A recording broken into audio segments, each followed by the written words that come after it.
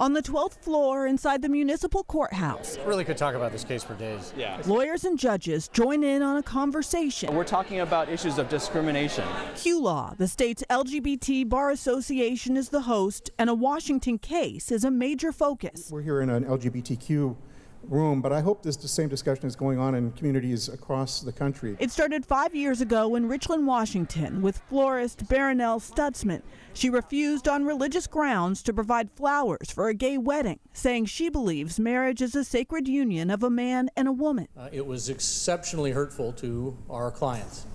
And after thinking about it for some time, they got in touch with the ACLU of Washington State, who got in touch with us. Attorney Jack Ewert sued and won in Washington State. Meanwhile, happening more than 1,000 miles away, a cake baker in Colorado entered into a legal fight of his own when he refused to bake a cake for a gay wedding.